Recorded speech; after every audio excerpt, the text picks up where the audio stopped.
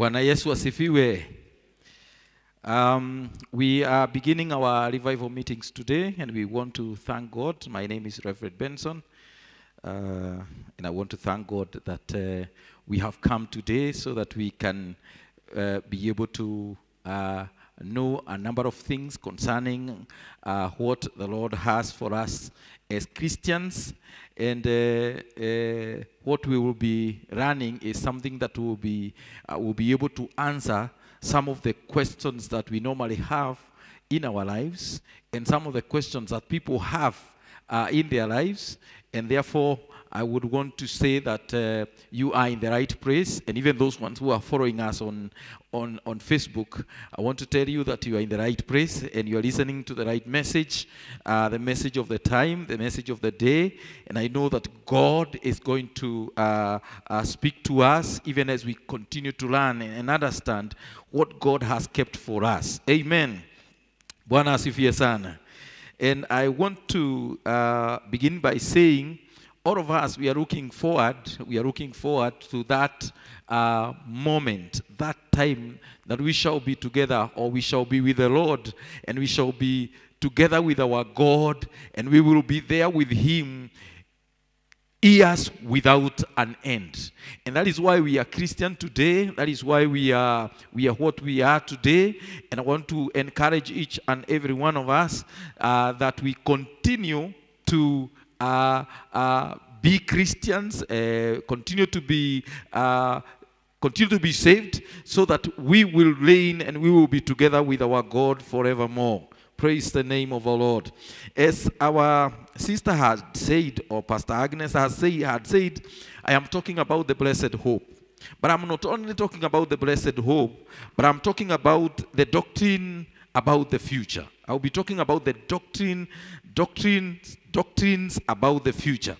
And it has been divided into four. It has been divided, or it's divided by, it is divided into four. Number one is what we are talking about, the blessed hope. That is number one. So we will talk about the blessed hope. Then we will talk as we continue for the next 3 days. We also talk about the millennial reign of Christ. The millennial reign of Christ. And then we will talk about the final judgment. We'll talk about the final judgment. And then number four, we'll also talk about the new heaven and the new earth. So at the end of these 3 days, God helping us, we will talk about the four things: the blessed hope, the millennial reign of Christ, the final judgment, and the new heaven and the new earth. Praise the name of our Lord. So I want you to be prepared, because we will talk about these things and we'll go a bit faster. And when I heard this message, many years ago. I heard about this message. It was taught to me at around 1992, 93. That is when I heard about this message. And I was so much interested to know about this message. And I've been trying to come up with what I may talk about. But then when I went to school, it's something that has been talked, done, a lot of research has been done. And I want you to know that whatever I am going to teach to you, it will be of great help to you in this life, in our Christian walk. Praise the name of our Lord. So we will start by saying, we'll start by talking about the blessed hope. And we may ask ourselves, what is blessed hope? Or blessed hope is the glorious appearing of our great God and Savior, Jesus Christ. We'll read this in Titus chapter 2. Paul when he was talking to Titus, in Titus chapter 2, verses 11 and 14. We'll get to understand this. Titus, yes, that is where we are. Paul, when he was writing to Titus, he says this: for the grace of God that brings salvation has appeared to all men. And verses teaching us that denying ungodliness and worldly lust, we should live soberly, righteously, and godly in the present age.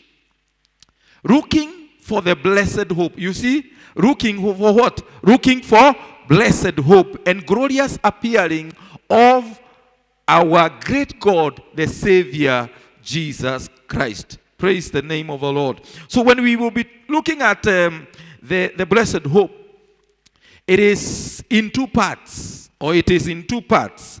Part one, it is about his coming for believers. You may not be able to write all these things, but all that I am requesting, maybe you can point out a few things. But I want you to, because we are covering it live, or we are covering it with our nini, you can also go home and begin to write it, because I'll be a bit faster. So it is divided into two parts. Divided in two parts. Part one, his coming. Number one, it is his coming for believers. That Jesus is coming for believers. That is what we call the rapture of the church. Number two, it is talking about his coming with believers. Number one is for believers. Number two is with believers. That is what we call the revelation of Christ. I am not going to go to details because we'll get into details after this. We believe that the blessed hope is imminent. This means it could happen at any moment. When he comes, the dead in Christ will rise first. Then those saints who are alive and remain will be caught up. They will be caught up to meet the Lord in the air, as Paul explains in 1 Thessalonians 4:16 and 18. Let's see what Paul is saying to the Thessalonians. Yes. For the Lord himself will descend from heaven with a shout, with the voice of an archangel, with the trumpet of God, and the dead in Christ will rise first. Remember we said about that. And then verse 17, then we who are alive, then those who are alive, we who are alive and remain shall be caught up together with them in the crowd to meet the Lord in the air. And thus we shall always be with the Lord. Praise the name of the Lord. And verses 18, therefore comfort one another with these words. That's why we are encouraging one another at such a season like this. Because a time is coming, and a time is coming, we who are dead, or those who are dead, they will rise up. When Christ will come, they will rise up first. Those who are alive, Paul is saying, and he's telling the Thessalonians, that we who are alive, we will not go before those who are dead, but we shall be caught up together with the Lord, or together with Christ in the air. There are keywords as we continue in this. There are keywords that you continue, or you will have to know in this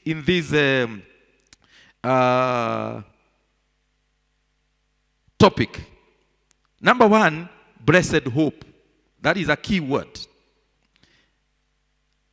Our blessed hope is that Jesus is coming again. That is something that you should not forget. It's a key word, blessed hope. But I tell you that Jesus is coming again. And he is coming at any moment. He can even come now. We'll get to know all this, to get these things as we continue. Another key word is imminent. His imminent return shall always keep us prepared to meet him. So if we know that he is coming, we will always be prepared. Number three, persecution. Jesus wants that his follower would suffer persecution. We will see these things as we continue. And then, pre-tribulations. These are words. These are key words that you get to know them. If Jesus come today, this would be a a pre-tribulation or pre-tribulation. That is rapture.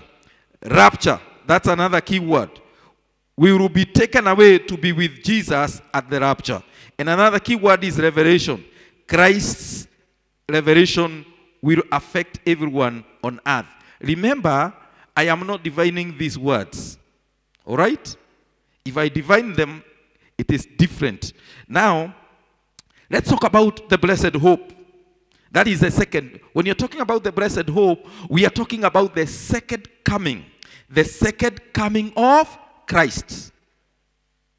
When we are talking about the blessed hope, this is something that I want you to, and I want it to get and to sink into your heart. We are talking about the second coming of Christ.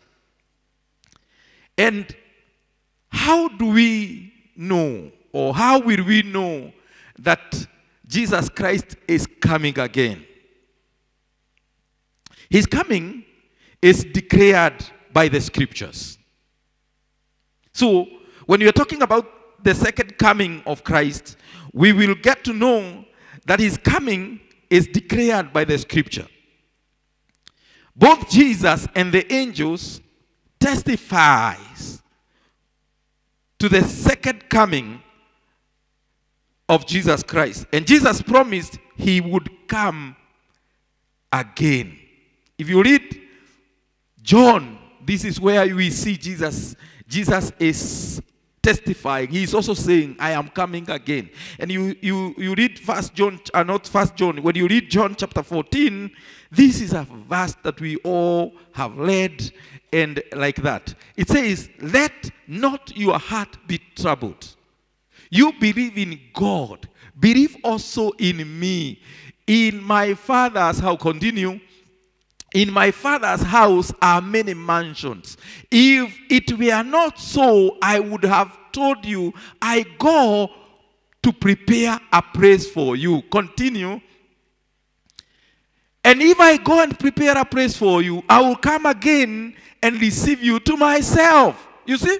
He says, I am coming, I will come again and receive you to myself, that where I am, there you may be also. So Jesus testified that he is coming again.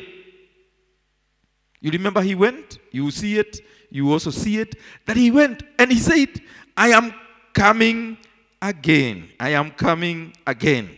Angels confirmed he would come again. You remember even the angel, they confirmed. You remember what they said, what they told the men in the book of Acts chapter 1 and verses 11. Acts chapter 1 verses 11. He said, men of Galilee, who also said, men of Galilee, why do you stand here? Who was saying? The angel.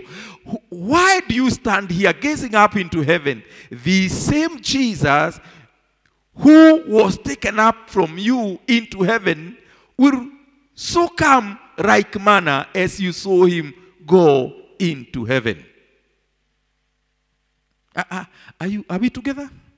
So far, are we together? I want us to go together so that you will not be confused.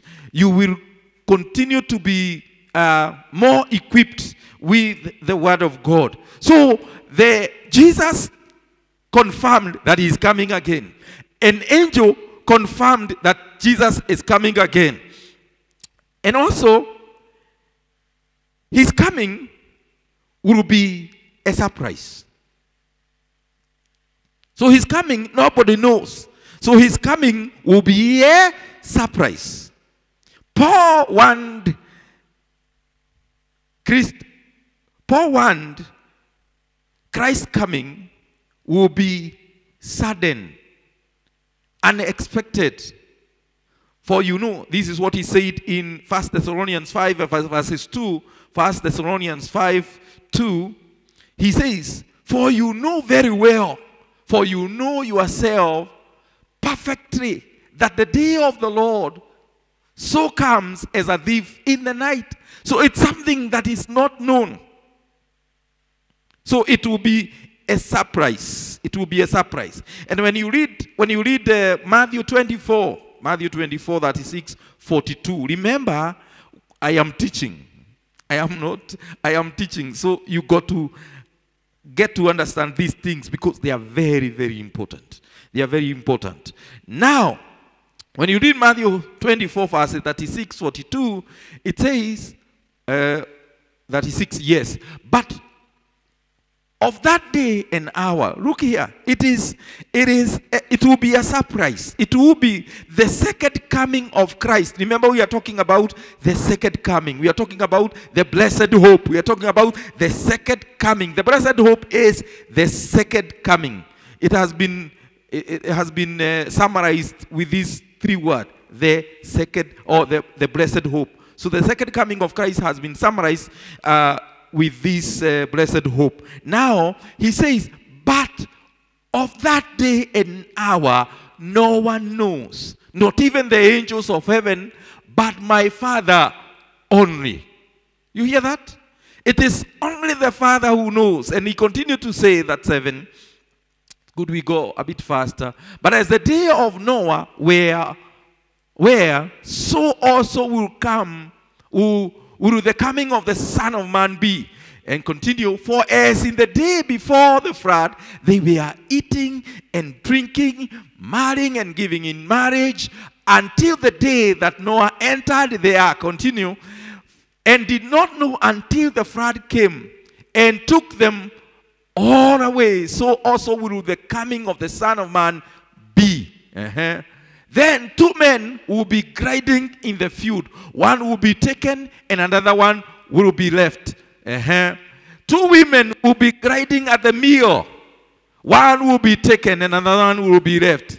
So it will be a surprise. Watch therefore. This is the word. Watch therefore, for you do not know what hour your Lord is coming. You hear that? Even as we continue with these revival meetings, I am saying, let us be watchful, for we do not know when our Lord, when our Savior, when our King is coming. Bwana Yesu asifiwe sana. And if you read Luke also talks about it. Luke 17, 28, 29. Luke. Likewise, as it was also in the day of Lot. You hear this? So also, as it was in the days of Lot, they ate, they drank, they bought, they sold, they planted, they built. But on the day that Lot went out of Sodom, it rained fire and brimstone from heaven and destroyed them all. Praise the name of the Lord. Now, we will get, you see this, I want you to understand this particular part of the scripture.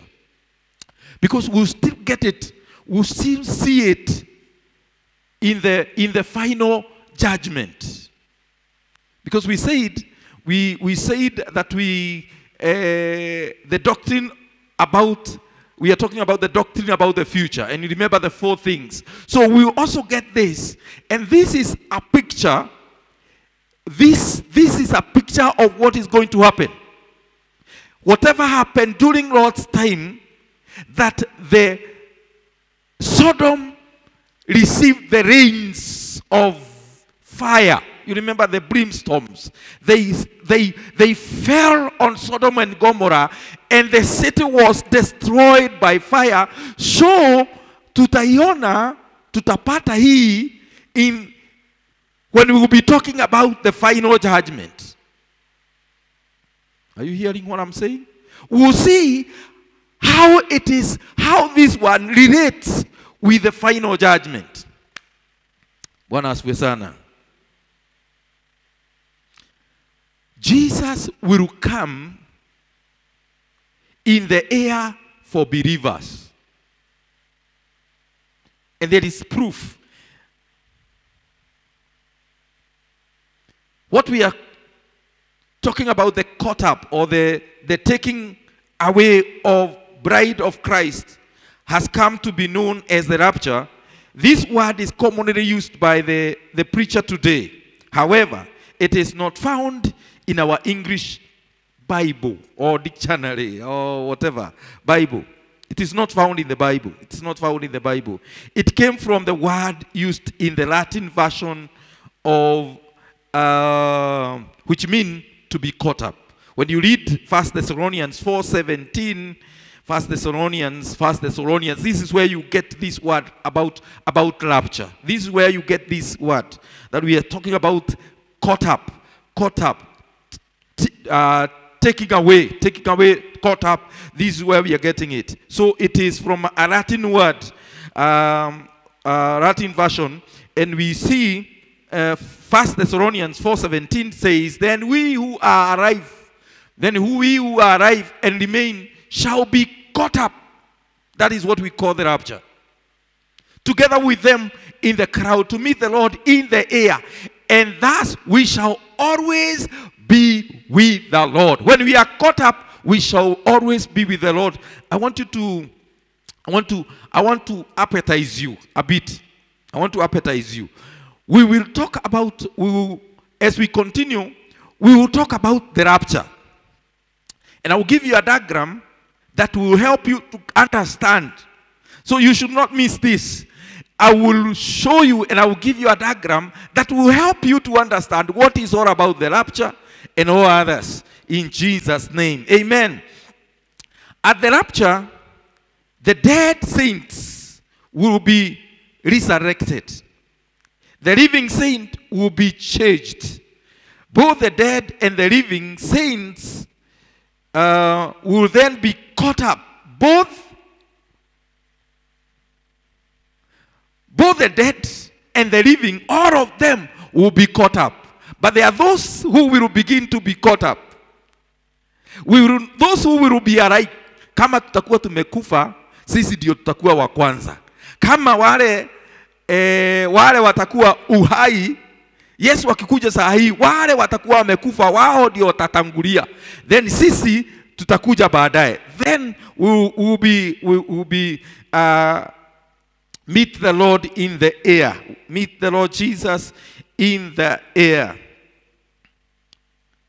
This is why we call his coming the blessed hope. Bwana asifiwe sana. Hallelujah. Bwana asifiwe sana. Let's read 1 Thessalonians. We had read about it, but it's also good you get to 1 Thessalonians. We had read about it. For the Lord himself will come down from heaven with a loud command. For the Lord himself will descend from heaven with a shout, with the voice of an archangel, with the trumpet of God, and the dead in Christ will rise fast, and then we who are alive remain shall be caught up together with them in the crowd to meet the Lord in the air, and thus we shall always be with the Lord. Hallelujah. John also urged us to be ready for the great event, because this will be a very great event. And John is explaining this in 1 John chapter 3, 2 to 3. 2 to 3, 1 John. Dear friends, now we are children of God. Beloved, now we are children of God. And it has not yet been revealed what we shall be. But we know that when he is revealed, we shall be like him, for we shall see him as he is. And verses 3, and everyone who has this hope in him purify himself just as he is pure. Bwana asifiwe sana. Hallelujah. Remember we talked about Sodom. You remember Sodom? Remember we talked about Noah. Remember the ark? You remember? So we must be ready. We must be prepared. Those two portions of scriptures or passages that we have read, they are telling us that we should always be prepared. We should always be ready, because Jesus is coming again. He's coming. He will come to the earth with believers. All right? Remember we said the second coming of our Lord Jesus Christ is divided in two parts. All right? Part 1 is about the rapture. Part 2 is about revelation. And revelation is where Jesus is coming with believers. The first one, he is coming for believers. The second one is he is coming, that is what we are calling Revelation, is coming with believers. The scripture also speaks of the second part of his coming. Jesus will come to earth and stand upon it. This will be the revelation himself. This will be the revelation of himself to all mankind. In Jude, I want us to read Jude 14:15.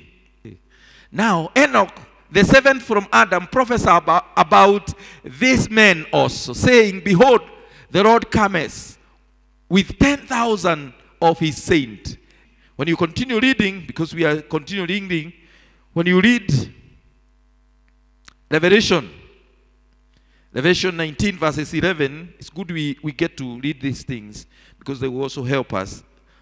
Revelation 19 verses 11 to 16.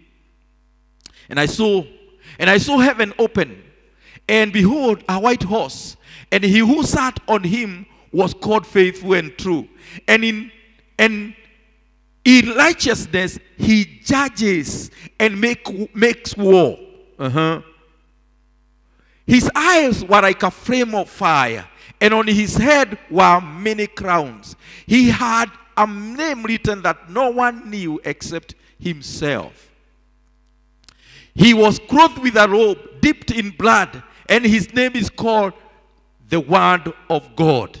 And the armies in heaven, clothed in fine linen, white and clean, followed him on white horses.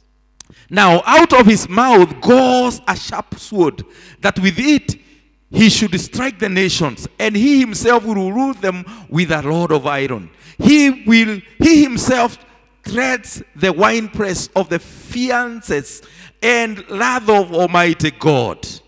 Verse 16, yes. And he has on his robe and on his thigh a name written, King of Kings and the Lord of Lords. Praise the name of our Lord. Matthew 25, 31, 33. When the Son of Man comes in his glory, and all the holy angels with him, then he will sit on the throne of his glory. And all the nations will be gathered before him, and he will separate them one from another, as a shepherd divides his sheep from the goat. And he will set the sheep on the right hand, but the goat on the left. But the goats on the left. Praise the Lord.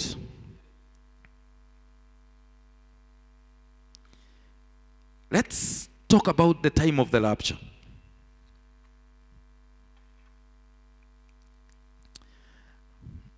We were in Nakuru the whole of last week. I was in Nakuru. We had a pastors' conference, and we had an official position about the second coming of Christ. And whatever I'll be talking about is the official. This is the official position of the Deliverance Church. So even if you go elsewhere, even if you get our constitution, this is the official position of our church. And at the time of the rapture, just as the fundamentalists, including Pentecostal, have generally taught that the rapture of the saint will occur before the great tribulations. In other words, there has been several positions that people have taken different positions concerning the rapture, and we as Deliverance Church, we believe in the pre-tribulation. That means that rapture is our present or imminent hope. In other words, we believe Christ should appear at any time. These three reasons support this belief. Number one, the early church, we believe, it's good you know this, we believe that rapture will come before tribulation, the great tribulation. It's good you know that. That is what we believe. There are others who believe that great tribulations will come before the rapture. But I will support our belief with what is in the scripture, or what is in the scripture. And this is the position. The early church, as an example, believed in the imminent return of Christ. The church in Paul's days was waiting for his son from heaven. When you read 2 Thessalonians chapter 1,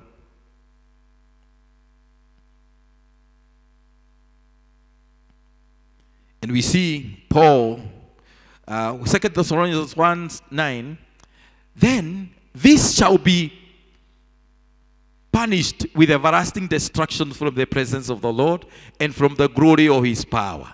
Continue up to verse 10.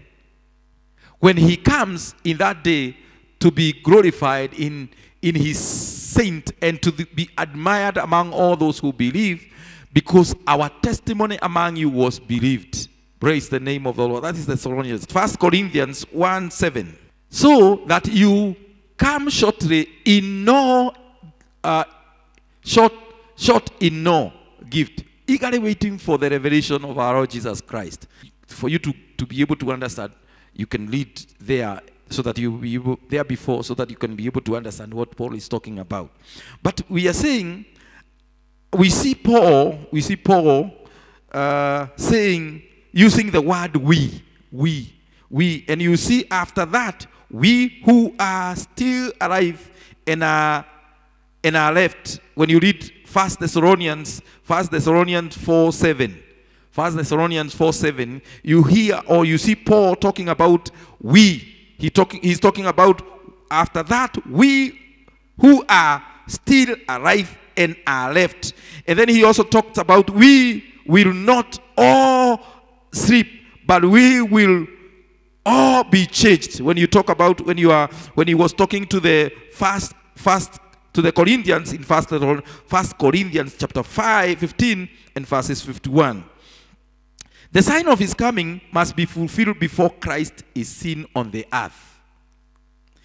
These signs include such things as the sun turning dark and the moon turning blood. However, these things may not happen before his second coming for his saint. That is what we are calling the rapture. And we can get this in Luke chapter 21 and verses 28. It says, when these things, the sign of his coming, begins to take place. Now when these things begin to happen, look up and lift up your hand, because your redemptions draweth near, or draws near. Our redemption will be complete at the rapture.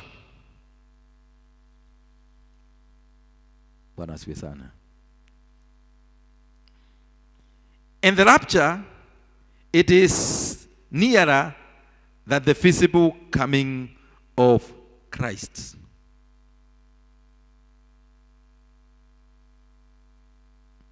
You know, these are not simple things. You agree with me? Do you agree with me? But when they are taught like the way I'm doing, they become more easier. They become more clearer and clearer and clearer.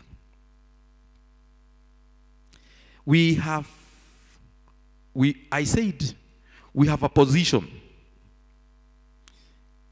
And that is, we believe in the pre-tribulation. There is the post-tribulation. There are people who believe in post-tribulation.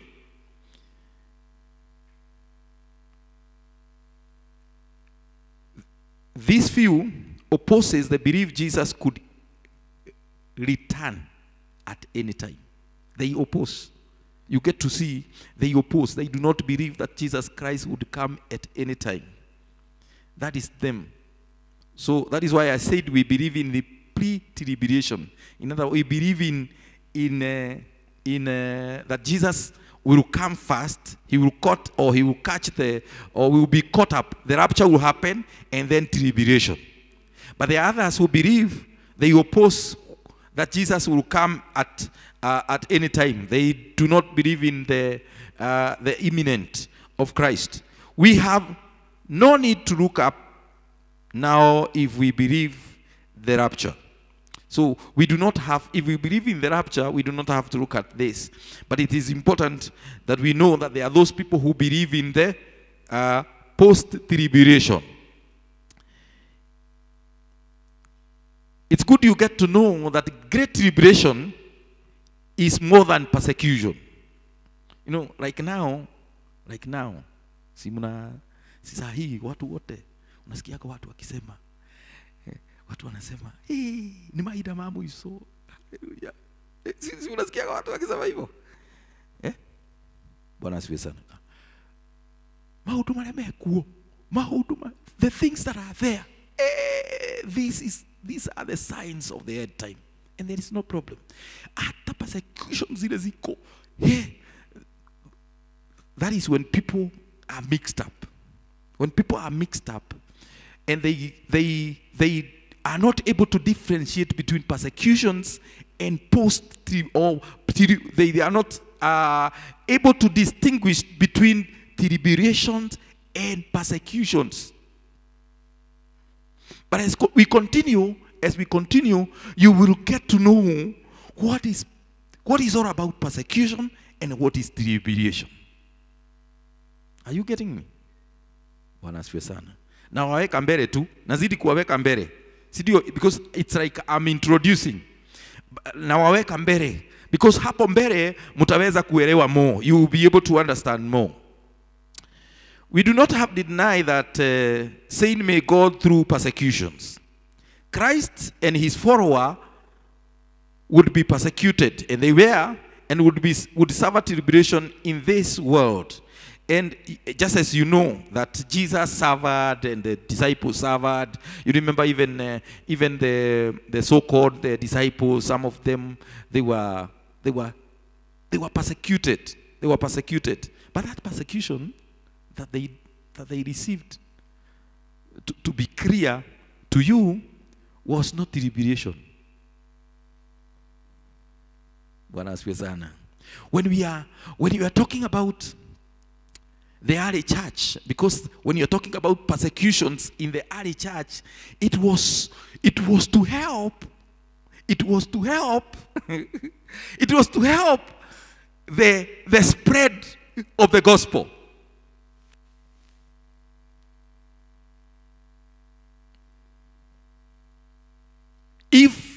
Because they were so comfortable when they received the Holy Spirit, they were so comfortable in Jerusalem. And that is where we get to see the disciples enjoying to be together. And you hear Peter is praying for people, his shadow would heal. When you hear all manner of things happening in the early church, people are getting healed.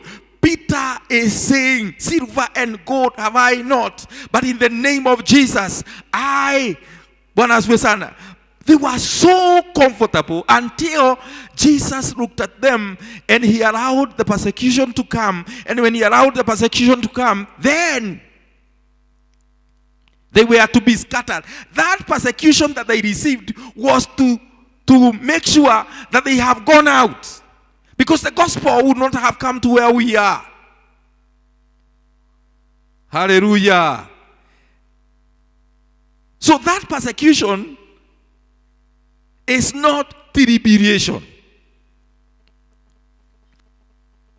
It was to make them, it was to charge them, it was to cause them to be divided, so that some would go to Alexandria, others would go to Samaria. And that is where we get to see the seven, because that is a different thing altogether. That is where we get the seven outpouring of the Holy Spirit.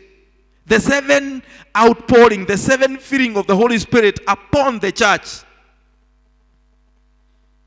So when the first outpouring, that is during the Pentecost, when it came, everybody was filled by the Holy Spirit and they spoke in tongues. After that, they felt they were so comfortable. And then the second Jerusalem outpouring came.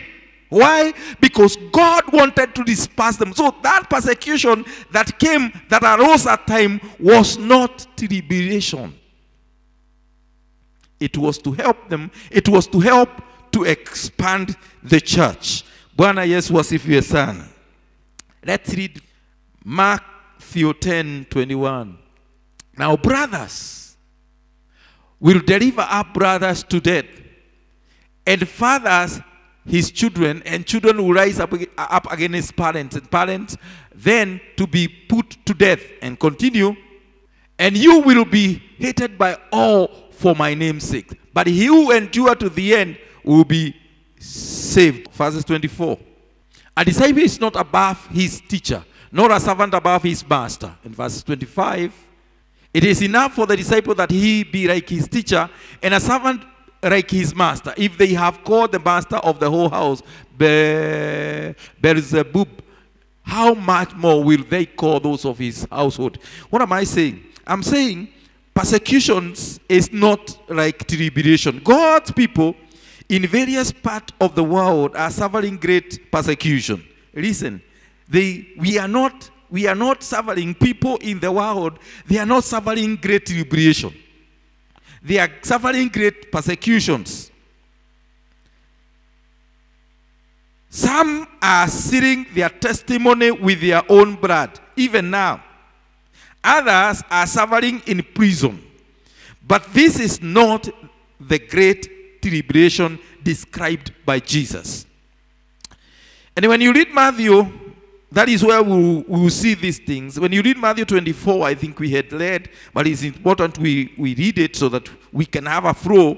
Verses 21 and 29. Yes. For then there will be great tribulation, such as has not been since the beginning of the world until this time, nor ever shall be. Verses 29. Immediately after the tribulation of those things, the sun will be darkened, the moon will not give its light, the stars will fall from heaven, and the power of heaven will be shaken. We'll get to just where we are. We'll get to see what is going to happen. All right? When we are talking about, and the power of the heaven, no, and when we will be talking, and the moon will not give its light, the star will fall from heaven, and you hear, the stars will fall from heaven, and the power of the heaven will be shaken. We'll see these things as we continue, because we'll get them along as we move forward. In Jesus' name. God's people have often suffered. Yet, a time of trouble is coming that will be more terrible than God's people have ever known. The Lord promised to deliver his people from this great tribulation. And when you read Hebrews, God's people have often suffered.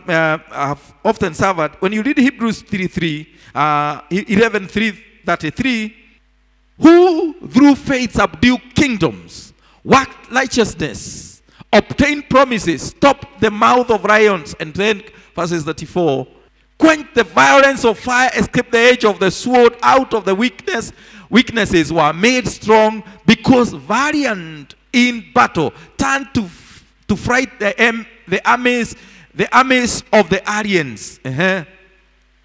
Women received their dead raised to life again. Others were tortured, not escaping deliverance, that they might obtain a better resurrection. This is the writer of Hebrews describing how things may be. Still others are trial of mocking and scourging, yes, of chains and imprisonment. What is happening even now, these are some of the things that are happening even now. They were stoned, they were sawn in two, they too were tempted, were slain with the sword. They wandered about in the sheepskin and goatskin, being destitute, afflicted, tormented, of whom the world was not worthy. They wandered in desert and mountains, in dens, in caves of the earth. And the last, and all these, having obtained a good testimony through faith, did not receive the promise. I am saying these are the things that the church and the people may go through. But remember, this is not great tribulation. Bwana Yesu asifiwe sana. Let's see what Jesus is talking about when he's talking about the great tribulation. And we see how he is going to deliver us from the great tribulation. Revelation 7:14. And I say to him, Sir, you know. So he said to me, these are the ones who came out of the great tribulations and washed their robe and made them white in the blood of the Lamb. Bwana asifiwe sana. Bwana asifiwe. Now, the reason why I'm saying you get to understand these things as we continue, because you will be able to see the rapture, the great tribulation, all right? And the millennial reign of Christ, the 1,000 years. And then after that, you see, we'll get to the final judgment. And then after the final judgment, we will go now, we'll be talking about the new heaven and the new earth. Tell your neighbor, are you hearing what we are saying? Are you hearing what is being said? Let me say this. Our redemption will be complete at the rapture. Our what? Our redemption will be complete at the rapture. It is nearer than the visible coming of Jesus Christ. Praise the name of our Lord. Praise the name of our Lord. We are talking about the great tribulation, and I know that God is going to bless us. There are 9 statements about the rapture. 9 statements about the rapture. And these are very important for you to get to understand. Because this one, I want you to listen, because this one is very, very key. They are very, very key, and I want you to listen. But there are 9. There are 9 statements about the rapture. Our blessed hope, I'm just making a statement. Our blessed hope is the second coming of Christ. It includes 2 parts, as we said. The first part is rapture. Jesus coming will come secretly to take believers home. Later, in the second part, Jesus will come publicly to judge the world. Let us now briefly consider the 9 statements. Number 1, the first statement is, before rapture, the devil and his demon will be cast down. Just as you know, God fled the children of Israel from the Egyptians by his great power. The Israelites did not see Pharaoh's army again after they crossed the Red Sea. Likewise, we will not see the devil and his work again after rapture. The angel Michael will clear the sky of all our spiritual enemies. The devil's downfall is described in Revelation 12, verses 7 to 12. And I would want us to read this one, so that you will see that before the rapture, the devil and his demon will be cast down. Revelation 12, verses 7 to 12. Revelations 12, 7 to 12. And war broke out in heaven. Michael and his angels fought with the dragon. And the dragon and his angels fought. But they did not prevail, nor was a place found for them in heaven any longer. So the great dragon was cast out, that serpent of old, called the devil and Satan, who deceived the whole world. He was cast to the earth, and his angels were cast out with him. Then I heard a loud voice saying in heaven, now salvation and strength and the kingdom of our God and the power of his Christ has come. For the accuser of our brethren, who accuses them before our God day and night, has been cast down. And they overcame him by the blood of the Lamb and by the word of their testimony. And they did not love their lives to death. Verses 12. Therefore rejoice, O heaven, and you who dwell in them. Woe to the inhabitants of the earth and the sea, for the devil has come down to you, having great wrath, because he knows that he has a short time. Bwana asifiwe sana. I will begin there tomorrow. I want you to digest. I want you to digest up to that point. I do not want to give you more than that. But I want you to know that Jesus is coming back again. Hallelujah. Jesus is coming again. And he's coming for you, and he's coming for me. Hallelujah. He's coming for me, and he's coming for you. So he may come at any time. He may come at any moment. So we got to be prepared. In other words, as we continue with this revival meeting, let's continue to be prepared, because we are going somewhere. Remember, we said we are talking about the doctrine of the future. Doctrine about the future. The doctrines about the future. We talked about the blessed hope. We talked about the millennial reign of Christ, and we talked about the final judgment. And we at the end of the day, we'll be talking about where we normally speak and say every single day that we are going to heaven. And that is where we shall rule and reign with the Lord.